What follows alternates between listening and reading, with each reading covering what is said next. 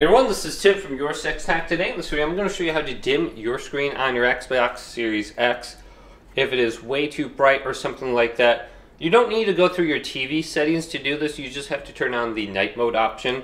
So let's go up to settings right here, then go to general and go to the right and go to TV and display options. Then we want to go to night mode and turn this on. And then we can go on over to display and we have the option to dim our screen right here.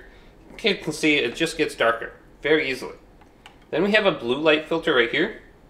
So I'm going to move this over to the right and you can see all the colors are getting more and more red.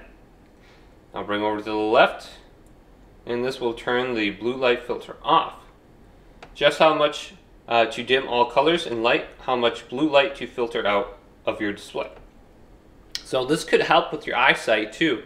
I use just glasses. These are blue light filter glasses on my computer every day because my eyes just hurt if I look at any of these screens. So like my phone, my eyes will hurt after like a minute just looking at my phone without any kind of glasses on. So you have those two options right there. Just look at them and see what one you want to apply.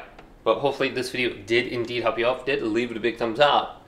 And subscribe to my channel down below for more tech videos coming up next on YourSixTech.